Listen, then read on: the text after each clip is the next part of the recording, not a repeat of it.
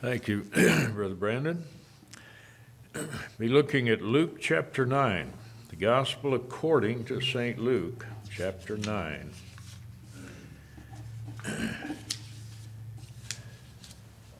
Well, they call it senior moments, but I was trying to think while I was speaking of the songwriter. Well, we sang her song tonight, Annie Johnson Flint. And if I recall, and I may not, but I think she had one sister, just the two of them. And when they were young, their parents both died, and a family by the name of Flint took them in and I think adopted them. And then I don't remember what happened to her sister. Do you, honey, remember what happened to her sister? But anyway, Annie had this, wasn't it rheumatoid arthritis? Something like that, and it just got worse and worse to where she was like I described this morning, but wrote that song, My Grace, His Grace, or My Grace is Sufficient, and other poems and songs. And we've had people that have gone through some very deep waters that have kept sweet and left us something that'll help us. Holiness is beautiful and it works. I was calling, I was in my second pastorate. It was clear back in the late 60s. And I was calling in a nursing home, and I called on one lady, and when I left her room, I felt like I needed a spiritual shower bath. Just so critical and bitter. And she told me that she blamed her pastor, that here she was in her 70s and was not established. And she said, my pastor came to call on me when I was a young woman in my 30s, told me that he believed that I needed to be sanctified, and I didn't blow up and get mad, and so he accepted that I was sanctified, and she's blaming him now because he didn't press her harder to get sanctified. 40 years later now, she's still blaming him. And I didn't comment. There's times, what good does it do? But I thought, well, sister, I've been in that pastor's place more than once, where I've approached people about their need and they deflected me, and I knew I'd gone as far as I could go, but it didn't change my opinion of their spiritual need. And that's probably what happened. Well, I left that room. It was a large nursing home, and it was quite a walk to the next call I was going to make. And I walked into that room where Grandma Brooks, I still remember the name of the other lady, but I won't tell you. But I walked into Grandma Brooks' room. She had fallen and broken her hip and had now been in that bed for, I think, 6 months. Had worn the hair off the back of her head, emaciated. And I walked into that room and she saw me and I said, hi, Grandma Brooks, how are you doing? And that bony hand, as skinny as she was to start with, even on her bony arm, the flesh hung down a little bit. And she couldn't just get it up, but it came up off the bed like this. And when I walked up to her bed, she said, praise the Lord. Well, holiness works. And Grandma Brooks, she was an old Free Methodist. There was something, just about every denomination has their personality. And those old Free Methodists, there was a godliness about them, just a deep spirituality. And some of their terms, I just loved them. I remember one of them was actually a Bible teacher I had. She was an elder and a preacher, never had married, But what a saint of God. I remember hearing her preach one time, and she got so blessed with jumping so high, and she was getting up in years when I heard that. But I can still hear her saying the stately steppings of the Holy Ghost, and with such a reverence in her tone, and a number of other statements. But we all have our personality, but our denominations, in my opinion at least. And but the main thing is a personal relationship with God ourselves, to know that our sins are forgiven and our hearts been made clean by the mighty baptism with the Holy Ghost, his sanctifying power. Praise the Lord. Luke chapter 9. I'm going to begin reading at verse number 51.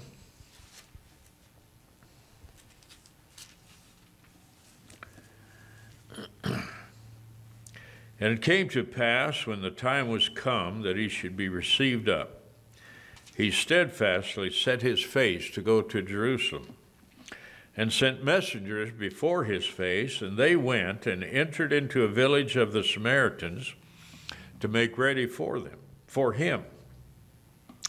And they did not receive him, because his face was as though he would go to Jerusalem.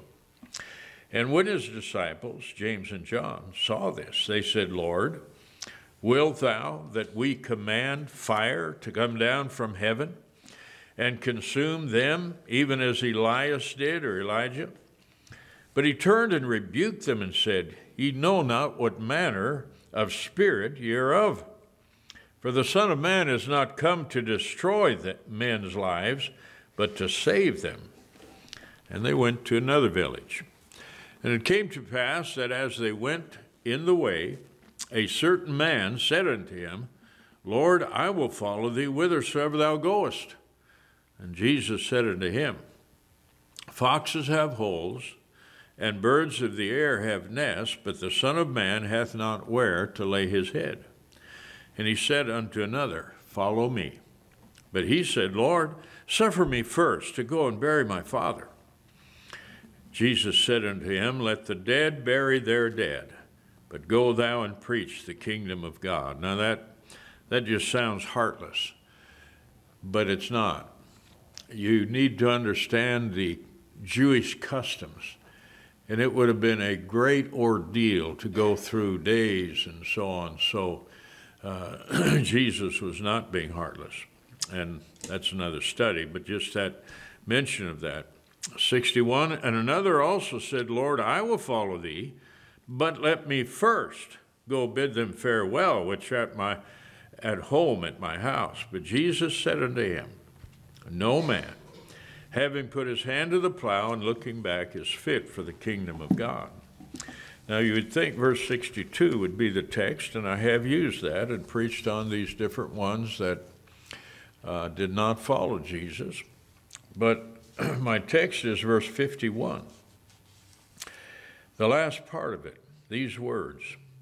Would you please stand if you're able? If you're like me, that's getting to be a job. Okay, the last part, and then we'll pray, but in honor to God's word. He steadfastly set his face to go to Jerusalem. Father in heaven, thank you, Lord, for this wonderful group of people. And I pray the blessing of God upon them. And now, Lord, would you speak through me to them, thy word. Glorify thyself, and may our eyes be lifted up to see Jesus tonight. We ask it in Jesus' name. Amen. Thank you. You may be seated. My subject is Christ's collision course. By the way, the rapture could take place at any time.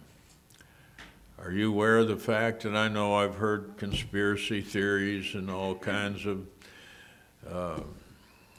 just sensational claims, and maybe you remember in 1988 a man from Arkansas, sadly, wrote a book, 88 Reasons Why the Lord Will Return.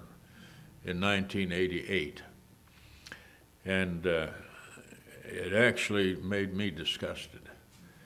There was a couple that my wife and I knew very well. Actually, my wife had sung in a trio with the lady. And they walked away from God when she left Bible college, and she married this man. He was raised in a holiness preacher's home, but they just went the way of the world. Well, they read that book, put it in quotes, they got saved. And they were living where I was pastoring in the metro area. And I heard about it. I went to call them, found where they lived. I didn't even know for a while they were anywhere around. And they started attending my church. And the deadline, the date passed. And they got unsaved all of a sudden. How many did that? I don't know. I finally got so tired of that, I paid my respects to that nonsense. Because the Bible says no man knows the day. In fact, there are no signs of the rapture. The signs are of the second coming. And the signs are for the Jew and for the tribulation. The rapture, then 7 years tribulation, then the revelation. In the rapture, Christ's feet do not touch the earth. We meet him in the air. And then afterwards. But I will have to say things are shaping up to where it looks to me like, and I don't make any dates, that is wrong, it's unscriptural to set dates, but it looks to me like it could happen at any time. Ukraine and Russia, it looks like God's going to put hooks in Russia's jaws and pull her down. And there's Syria, and they'll unite together. There's Turkey, and all of that's listed in Ezekiel 38. And God's going to fight for Israel. She'll be cut off and stand alone because, and I've felt for years that the United States, now President Trump did something that no other president had ever done, and he moved the embassy to Jerusalem. Presidents prior to him had promised to do that. None one of them had the courage. Now we have an anti-Israel leadership in our country. So if this happens soon, Ezekiel 38 battle, I think the biggest thing we're going to do is send an objection in, a very mild one, to the United Nations and say, you really shouldn't do that. But we won't defend Israel. Just my opinions there. But what I was going to tell you, that I read something that it looks like, and it's already been signed, that probably within a year, we'll be in a cashless society, and to buy or not to buy or to sell is going to be controlled by the powers that be. I think we'll be out of here by that time. Now, I've given you my opinion. You need to live and work to reach souls, but be expecting the Lord to come at any time. And the rapture's imminent. That means it could happen right now, or it could be 50 years, but it's imminent. It's hanging over us, is what that is. But I'm not going to preach in the second coming tonight. That thought came to me, and I thought I'd just share that with you. When you see these things come to pass, look up, for your redemption draweth nigh. Praise God. Well, here's Jesus now, coming into the final hours of his earthly ministry. So these words, he set his face steadfastly toward Jerusalem. These words carry great import because when he set his face toward Jerusalem, it put him on a collision course. A course he could not avoid if he was going to fulfill the will of his Father. So there are three things I'm going to leave with you tonight. The first one is what he came to when he came to Jerusalem. The second is what he came through when he went to Jerusalem. And the final, what did he come for? And that's not perfect grammar, because you're not supposed to end a sentence with a preposition. But we all do it. At least I think you all do it. I do. I try not to, but sometimes I do. But the first one, what he came to. He came to hostility. He was, Luke 13:34 shows us that he was well aware of what awaited him. It said he suffered many things. Jerusalem was the place that had killed the prophets, and his suffering had to do with the elders who were the civil authorities. He didn't expect a pat on the back when he got there. His message was cross-grained with what they believed. But he said, I'm going. It's kind of like Martin Luther when they warned him of King George being at Worms, and of course the Catholic hierarchy was out to kill him, and Martin Luther the monk that got saved and began to write and speak against the abuses of Roman Catholicism. And so his friends warned him not to go to Worms because of Duke George. He said, I'm going to Worms if it's raining Duke Georges on all the tiles of all the roofs in England. His backbone, that German. And I've got a little German in me. My mother was German. And anyway, I could say some things about Germans, but one of the things about them, you speak of a Scottish person, you think of somebody that's tight. It's like they told the story of the Englishman that sat down and to a cup of tea, and a fly landed in his tea and he dumped it out. And then a Spanish one, I think it was, that sat down to his tea, and he got a spoon and dipped the fly out. The Scottish fellow sat down to his cup of tea, and a fly got in his tea, and he grabbed it by the wings and picked it up and said, spit it out. So, you know, there's the differences. But Germans are known for their stubbornness and their backbone. And anyway, Martin Luther, he had that. They had him before the tribunal, and they commanded that all of his works be burned. So they built a big bonfire in the city square, and people were throwing books into that, and they wanted him to recant. Luther said, okay, I recant. I formerly said the Pope was the vicar of Christ. I recant. He is Antichrist and of the devil. I mean, you talk about bold. But then the books that were thrown into the fire, they found out that it wasn't the works of Martin Luther, it was the edicts of the Pope. And so the people were standing with Luther. But anyway, here's Jesus coming, and he said, I am going, knowing what he was facing. His face was set, and the elders, the civil authorities were against him. And we're seeing now what's happening in our land. The lady in Kentucky that refused, as the county clerk, to perform that marriage ceremony for the two sodomites, that's years ago. They're still after her. She's facing appeals now today. And in a day when there was a day we know when our country was favorable, in fact, was founded on Christian principles. Daniel Webster, that famous statesman, is the one that made, not the dictionary man, that's Noah Webster, but Daniel Webster, the statesman, said, the greatest thought that I could ever have is my accountability to God. Abraham Lincoln, whom they said was an infidel or an agnostic, and he may have been at one time, but something happened to that man, and during the Civil War, when he was the president, he spent 4 to 5 a.m. every morning on his knees before God, and he said, I went to my knees because there was no other place to go. And we could go on and on about the founding of our country.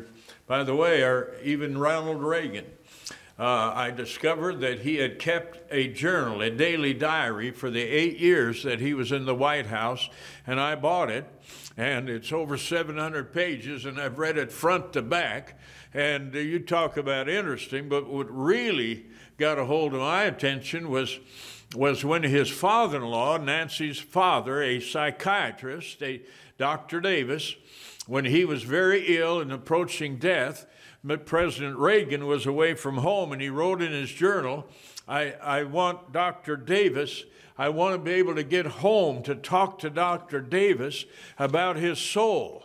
he's nearing the end, and I'm not sure he's ready to go. Well, a lot of people didn't know that about President Reagan. He didn't have our light, obviously. But thank God for people that take stands that are favorable to God and Christianity and our flag and so on. But not only the elders, the chief priests, they were the religious leaders. And so you had the civil authorities and you had the religious rulers that were against Jesus. Some of the most severe suffering that Jesus faced and that Christians face even today is at the hands of religious leaders. And I once pastored 7 preachers at the same time. And I was just a young man. But thank God these were holiness men, so they weren't troublemakers. But Beverly Carradine went to St. Louis, Missouri to pastor a Methodist church. It was First Methodist Church, and it was the smallest and the weakest financially in the area there, and I think that around 6. Of course, this was in the 1800s, and so St. Louis wouldn't have been as large as it is today. Actually, it shrank in population about 100,000 or more, no, more than that. It was over 700,000 at one point. It's under 400,000 today. But anyway, I went into Centenary Methodist Church, where Carradine also pastored after he pastored First Church. But he went to First Church, and he had a Holy Ghost revival, and his church grew to be the largest in the area and the strongest financially. And he started missions out of that church. And then he went to Centenary, and that has to do with century, and there's 2 correct pronunciations. You can pronounce it centenary or centenary, however I pronounced it the first time. Anyway, I walked in, and to that church, I love church history in general, but especially church history. And there was a assistant pastor there. The pastor wasn't there. And the assistant, I couldn't tell whether he was good looking or not. He had his face all covered with brush. It's interesting, the first thing Joseph did when he got out of prison was shave before he went to see the Pharaoh. But anyway, I asked that man if he had any records there of Beverly Carradine. And he didn't know who Carradine was. But he went and got a book that had just been published on the history of that church, and he brought it to me, and I think the Lord helped me find it. I turned to that page almost immediately where it said, in 1894, Beverly Carradine came to Centenary Methodist Church full of the doctrine of entire sanctification. And his predecessor, John Matthews, and he's in eternity. I don't know where he went, but anyway, he was pastoring a church west of there now, and but he kept contact with the members and caused Carradine trouble because he was a holiness fighter. But in that Centenary Methodist Church, or Centenary, I've got them now, I've got those pronunciations right. I went in there in the sanctuary, and I knelt at every chair on the platform because I wanted to get the one that Carradine knelt at before he preached. And I knelt at about every spot at the altar because I wanted to kneel where those 7 Methodist preachers that got sanctified in the same night under the preaching of Beverly Carradine, where they knelt. But anyway, religious leaders many times are the ones that plant the questions concerning the veracity or the accuracy of the Word of God. I tell you, I heard Brother Dan Stetler preach at IHC Wednesday night, and did God ever help that man? You may not be aware of it, but even in the conservative holiness movement, there's a questioning and an attacking of the King James Version. And doctor, he is a doctor, it's a DD, so it's an honorary doctorate that Brother Stetler has. But anyway, he faced that head on, and he said, any young fellows trying to undermine this, I'll meet with any one of you at any time. I wrote my master's thesis on this, and I'm equipped and I'm ready for you. And that's not a verbatim quote, but anyway, religious leaders are the ones that plant questions in the minds of people. Now, don't think I'm against religious leaders, but I'm against the false ones. Martin Luther said, if the clergy could have destroyed the church, she would have been destroyed long ago. Well, of course, he was referring, no doubt, to the priests and the popes that he had to deal with and had to face and so on. But so Jesus suffered many things at the hands of the elders, the civil authorities, at the hands of the chief priests, the religious rulers, and also the scribes. They were the moral rulers or leaders. And yet each one of those were the ones that caused Jesus himself trouble. I remember going through a very severe trial at the hands of professed Christians and feeling the pressure very greatly. And a dear friend of mine was aware of it and contacted me just to give me, that's a wonderful thing to have somebody that finds out you're in the pressure cooker and lets you know they're standing with you.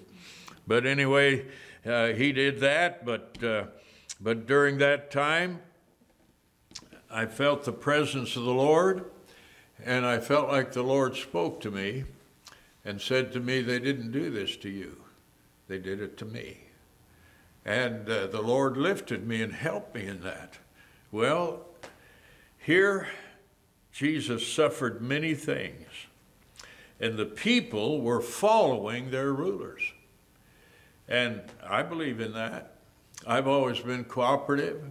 If I was in any type of organization where there was a leader other than myself, I did everything I could to get behind him and boost him. But if it comes to an issue of right and wrong, then we take our stand for right. Doesn't matter how many people are for it or against it. I am so thankful for my home, my mother and father. My mother was such a good mother. I've been thinking of it lately, just the things she sacrificed. And she was a mischief. She was a tease. And if you're around her, you probably, well, she cooked for camps. And it was not unheard of for the evangelist to have thread wound through his pancakes.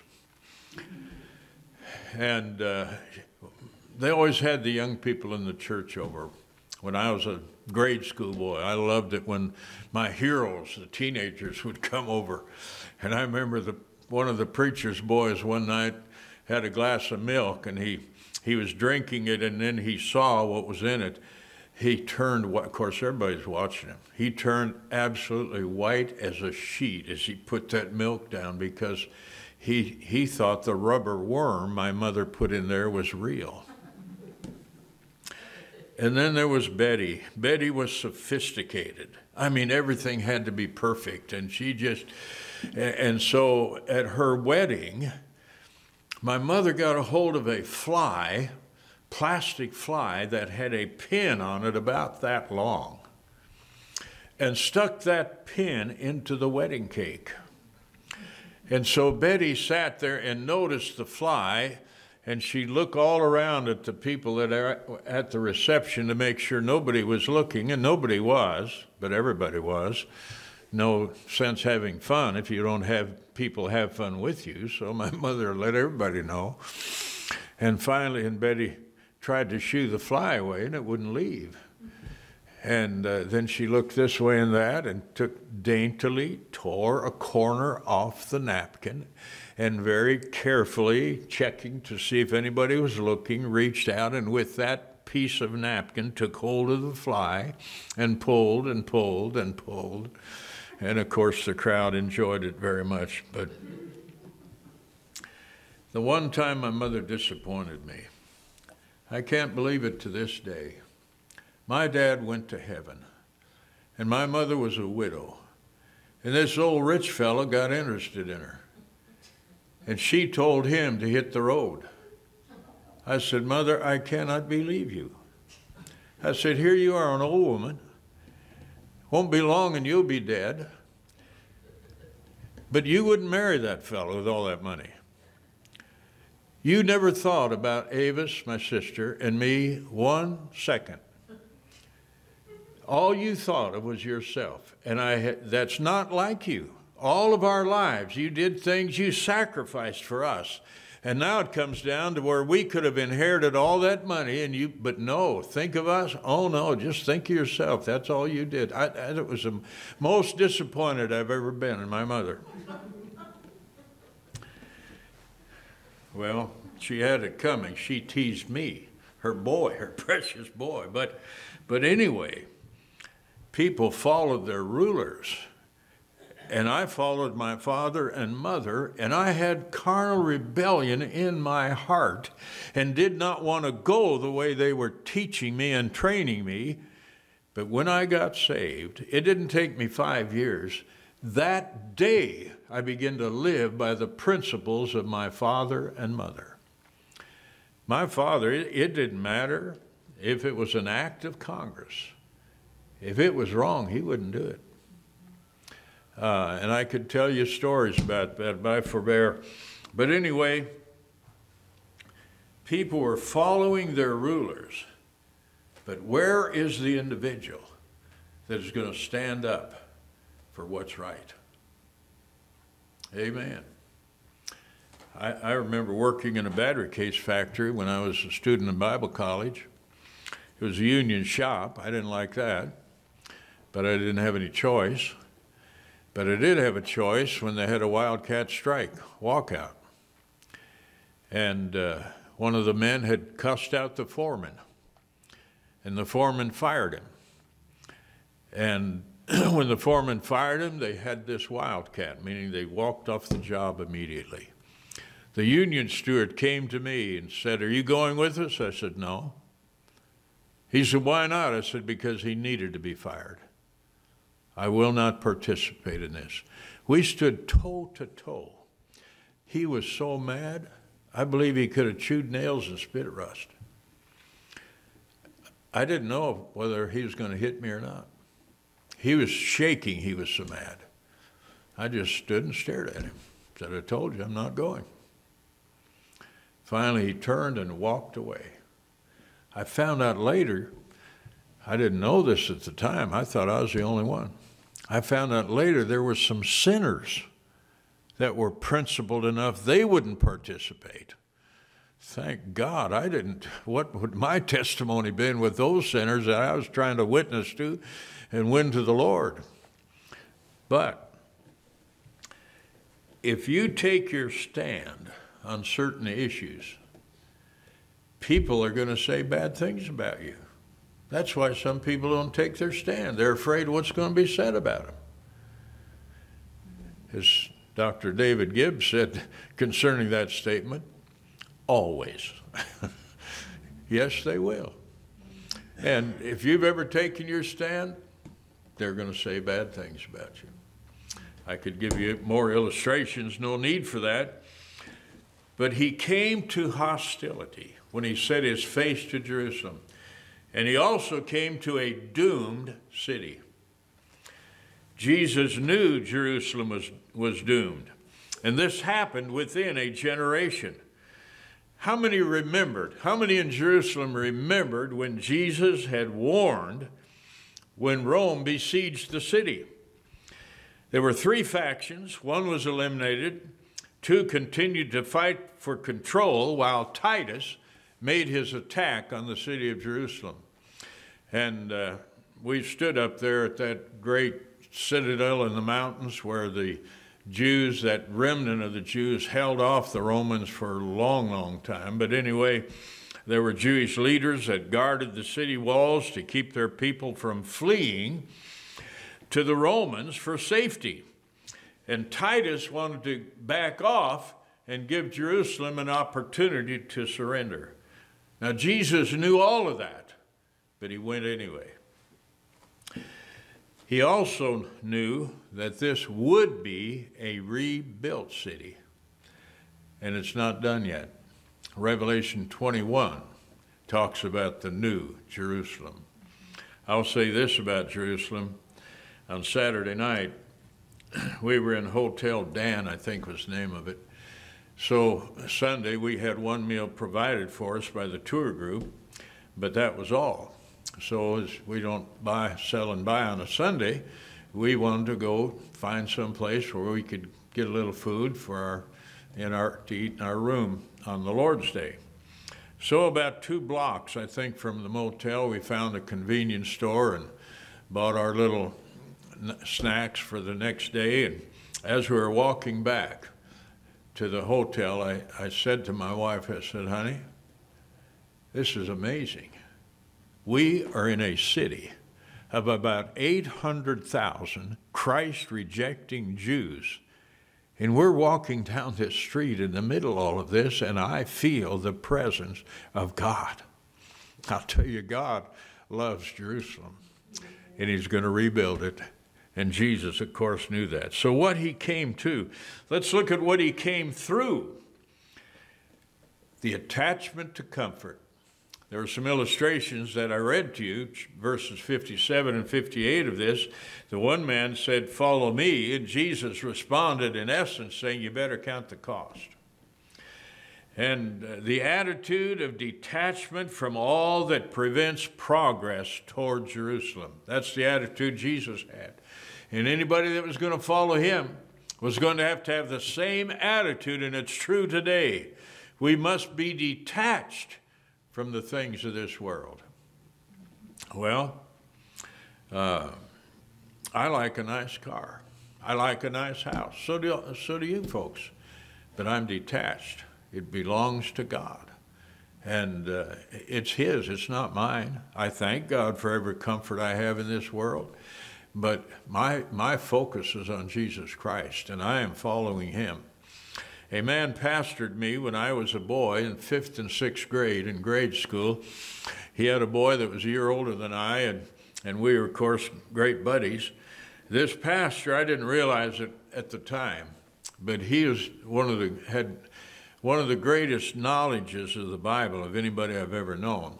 The reason I know that now is because, about 20 years later, or a little more than that, I became his pastor.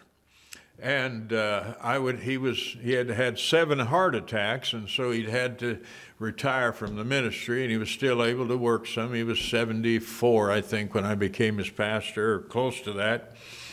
And he was an electrician. He knew wiring, and he wired the church we bought and remodeled and upgraded. But tremendous Bible knowledge.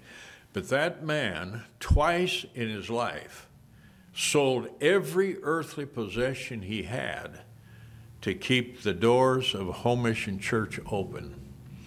And he was so conscientious.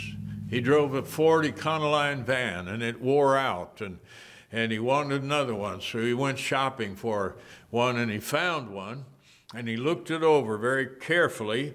And then he said to the man selling it, I'm going to give you $200 more than you're asking for it. You don't realize it, but that van is worth more than what you're asking me, and I'm going to be honest and fair to you and give you $200 more.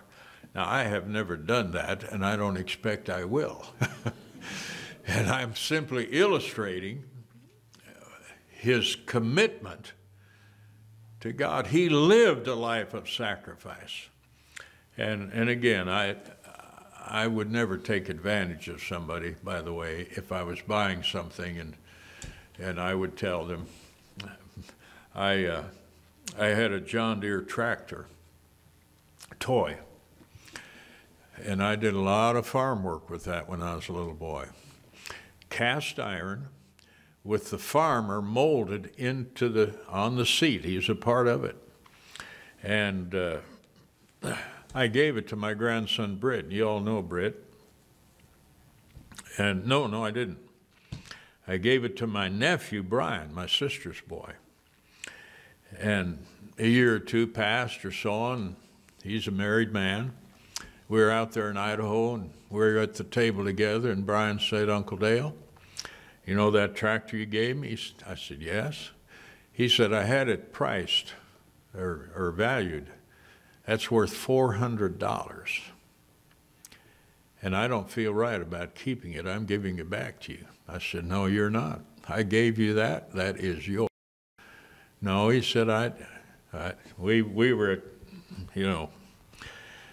an irresistible force had just run into an immovable object.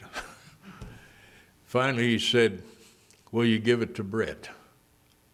I said, I'll do that. So Britt still has it, I think, if his boys haven't torn it up. But fairness, principle, commitment. Jesus said, follow me. And the man was too comfortable to follow Jesus. Well, so there has to be an attachment to comfort considered, and it must be the attitude of detachment. Now, also an abandonment of earthly ties. Jesus sounds cruel. I've mentioned that when I read through it. When he said, let the dead bury the dead. Sounded like he didn't even care. Well, I mentioned to you that there was quite a process to that. And I'll go ahead and tell you a little more about it. There's a man over there in the Middle East that hired an Arab sheik to guide him, or tried to. He offered to pay him well. He said, no, I can't go. Well, why not? Because I have to bury my father. And there was his father sitting alive and well in the door of his tent, wide awake. He was somewhat aged, but he wasn't dead. Well, George Adam Smith, the man that told this story, said he was expressing devotion to his father. He was saying to me that I would like to be your guide, but this devotion exceeds the devotion I could give to you to be an adequate guide. So Jesus was saying, I have abandoned earthly tie that I might make my way to Jerusalem and fulfill the will of my Father. And then in verse 59, he doubtless saw a peculiar quality that he needed, and he called out to the man, but the man's devotion to other relationships exceeded his devotion to Christ.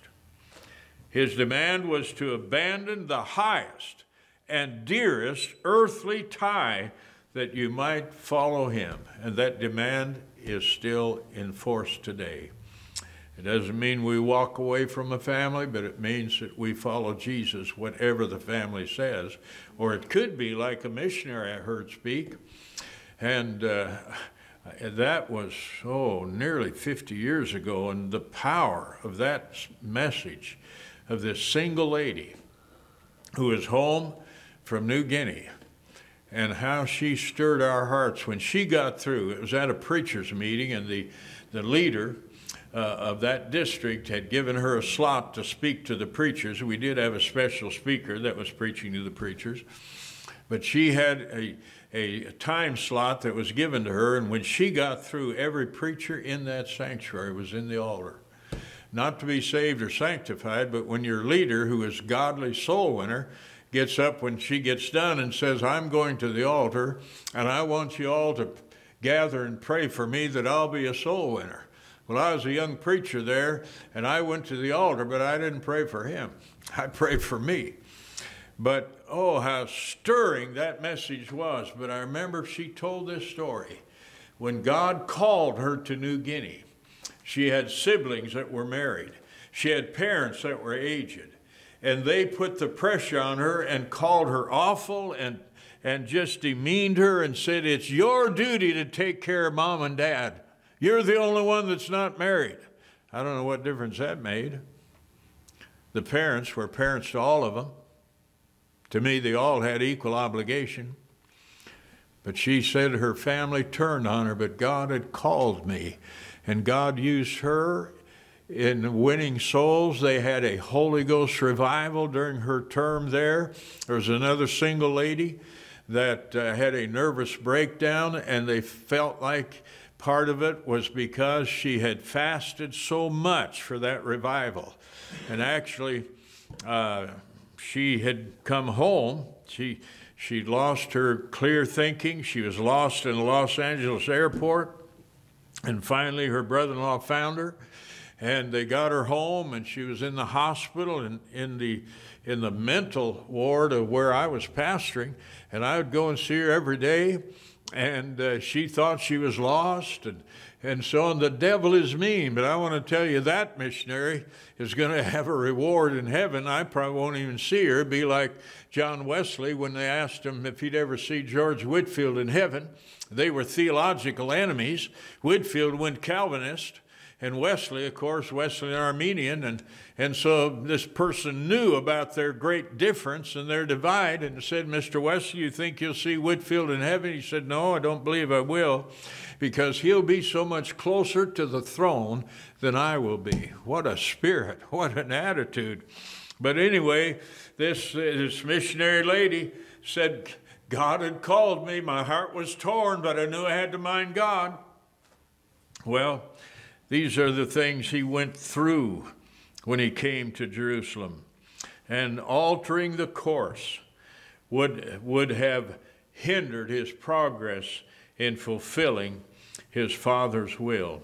So he came through hostility, doom, and death, and through all the travail that makes the kingdom sure. Thirdly, what did he come for? The devil came to destroy your life. Jesus came to save it. He came, verses 53 to 55, he came to destroy that Samaritan spirit. It said they did not receive him in verse 53. 54 and 55, James and John said let's get rid of him. No, Jesus came to destroy that spirit. It is possible to be zealous for the honor of God with a spirit that puts us out of harmony with God. I'll tell you this story. I use it in a sermon I preach sometimes first night of revivals or camps on brokenness. But I've always been very conscious financially, and have had to deal with people that were remiss in their duties. But the treasure I had when I went to pastor this church was a wonderful saint of God, but she wasn't the best bookkeeper. And I was helping her try to get things lined out and not realizing just my presence, I guess, and my insistence that everything be perfect was putting undue pressure on her. And she was a farmer's wife, and I was out there farming in the house there going over the books with her, and I noticed that some bills were past due. And I said, what's the deal here? Why aren't these paid? And I'd already talked to her about it, maybe the month before. She said, well, the way we do our farm business, when we get a bill, I just put it here and my bills build up, and at the end of the month, I pay them all. I said, well, you might do your business that way, but you're not going to do God's business that way. This is the name of the church in our community. And if that bill is due the 15th, you will pay it on or before the 15th. Do you understand me? And yes, yes, I do, Brother Hayford. I was standing for right, the reputation of the church. We got into camp meeting not too long after that, and a large crowd in that big camp tabernacle and altar service. I don't know if it's the first one or not, but a bunch of my people were in the altar, and I headed down to pray for them and do my pastoral duty. Before I got there, the Lord spoke to me and said, don't you go down there and pray for those people. You go find your treasure and apologize to her. You were right, but your spirit was wrong. You were too hard. And the Lord was kind and gentle, but he was firm, and I knew it was him. I went looking for her. You know what? She was looking for me.